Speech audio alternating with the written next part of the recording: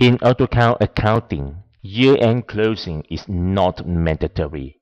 Thus, users have the flexibility to easily access to preceding or subsequent fiscal years. To manage your fiscal years, let's go to Tools, Manage Fiscal Year. By default, only current fiscal year is created. Current fiscal year is determined during creation of this account book. You may click on Edit Fiscal Year to change the start date, the end date, and fiscal year name. However, when there are transactions involved, these dates are not changeable. To add Previous Fiscal Year, click on New Previous Fiscal Year.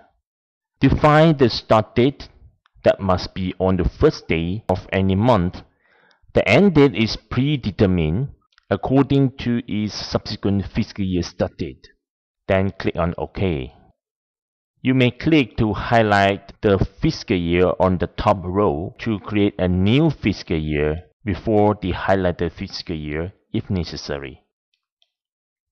To add a next fiscal year, click to highlight the fiscal year at the most bottom and click on New Next Fiscal Year. Define the end date. The end date of fiscal year must be on the last day of any month and click on OK. You may repeat the same steps to add more fiscal years.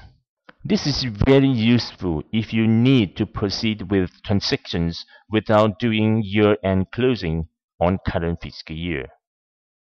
The current fiscal year indicator, the checkbox, will move forward only after year-end closing. Because year-end closing is not mandatory, the indicator may remain at 2009 though you are already in year 2010 or later. This check symbol is important to indicate the year which the current opening balance is referred to. If you click on any fiscal year and click on Manage Fiscal Year, will allow you to log the periods or the months of a fiscal year. To log is to prevent from further amendment after you have done the transactions. You may also highlight the month and click on Manage Exceptions. This is to set the access rights or the exception to these log menus for a specific users or user groups. Let's say I highlight the AR invoice and I check on the user groups admin and sales and click on Apply. To remove this, you just highlight the row and uncheck the checkboxes and click on Apply.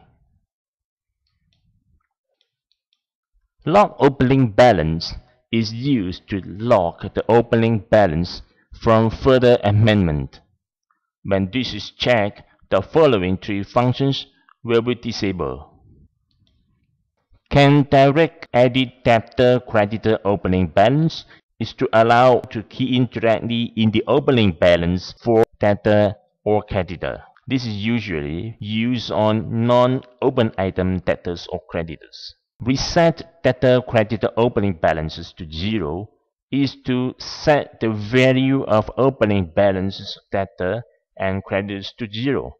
Update debtor creditor opening balance from past AR and AP transactions.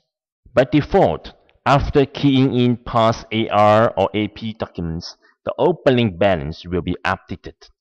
If it is not, run this function. Update last month year-to-date balance from AR and AP transactions. The system will calculate from related AR and AP transactions and update to the last month of year-to-date balance maintenance. I'm talking about the debtor and creditor account. And this feature is used only when the actual data start date is later than current fiscal year start date, and the checkbox of balance brought forward in the last month of year-to-date balance in Tools, Options, General Application Setting is checked. Actual data start date is used to define the first day of the month which the system is actually used for transaction.